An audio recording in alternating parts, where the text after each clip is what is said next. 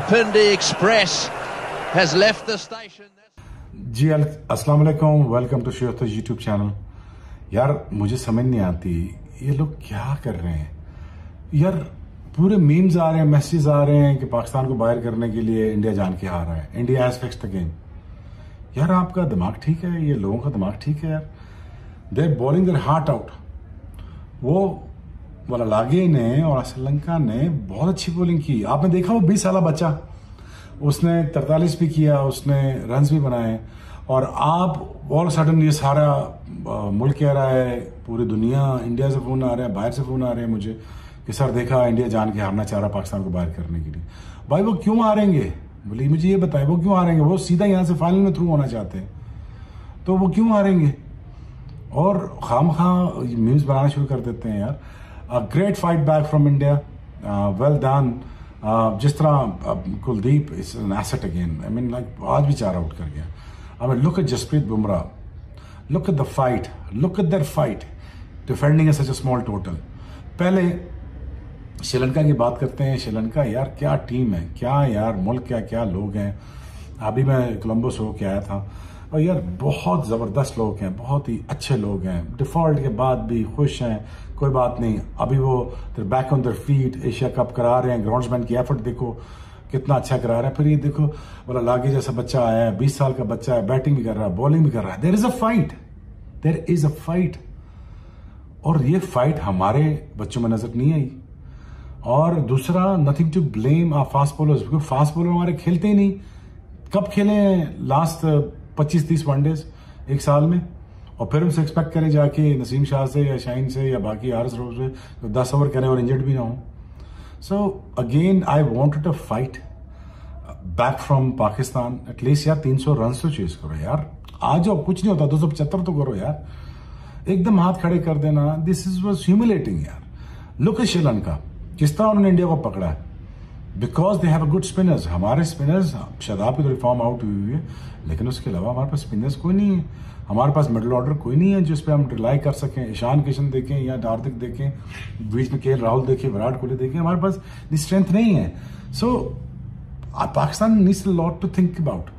But Sri Lanka well done, क्या effort थी।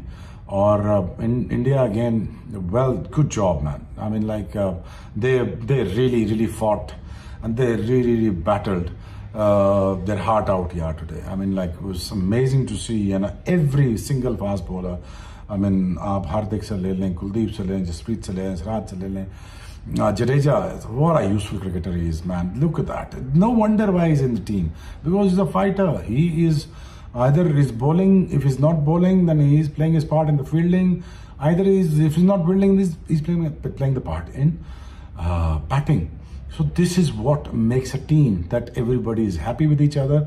And Rohit Sharma and the company, though they were down and about, और पकड़ लिया उनको, श्रीलंका ने पकड़ लिया, लेकिन फिर भी उन्होंने क्या किया? They fought. और they fought not only, कि हमने फाइनल में पहुंचना, they India fought because they wanted to make sure यार कि जो हमने गलती की है, we are a far better team than this. So then they fought.